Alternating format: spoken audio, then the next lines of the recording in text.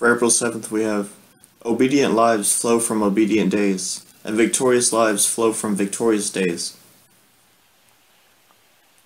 Alright. Lord Jesus, when you were born, when you were being led out to be executed, after being beaten, ridiculed, and spit upon, you said, Father, forgive them, for they do not know what they are doing. Luke 23:34.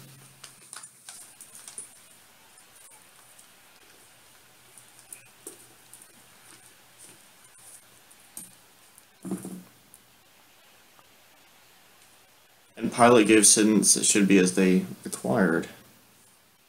Oh, 34, okay. Then said Jesus, Father, forgive them, for they know not what they do. And they parted his raiment and cast lots. Well, that's what it says in Luke, but in Mark it says he never says anything. So he was silent throughout. He only says like 3 words. And at the end he says something else. What was it? Saba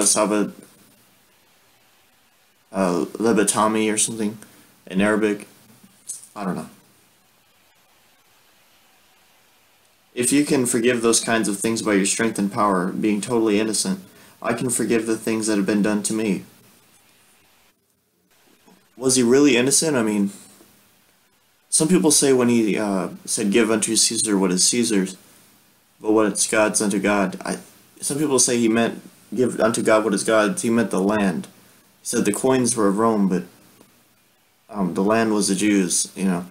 So it wasn't quite so nice in respect to the Romans, as some people say. I don't really know for sure. But it's a great sentiment, you know. You definitely should forgive others. You should be able to do so. I also acknowledge that people who have hurt me throughout my life haven't always known what they were doing or what repercussions their actions would have. Yeah, that's definitely true. Not everybody thinks about their actions before they do them. Well, you do technically. Your brain controls the actions, but you don't always think about the outcome or the repercussions. You, Lord, are merciful and forgiving, even though I have rebelled against you. What? I don't see how you can really rebel against God, you know. He's supposed to be everywhere. And once you ask Jesus into your heart, you're forgiven forever. So, I mean, you have to kill somebody, or, you know. Daniel 9:9. To the Lord our God belong mercies and forgiveness, though we have rebelled against him. Well, the writer of Daniel is saying specifically that he and a group of other people have rebelled against God. That's not technically everyone ever. Help me be merciful and forgiving to others. That's a great sentiment. We should all be helpful and merciful. Or, you know, what else is the purpose of life, if not to improve someone else's?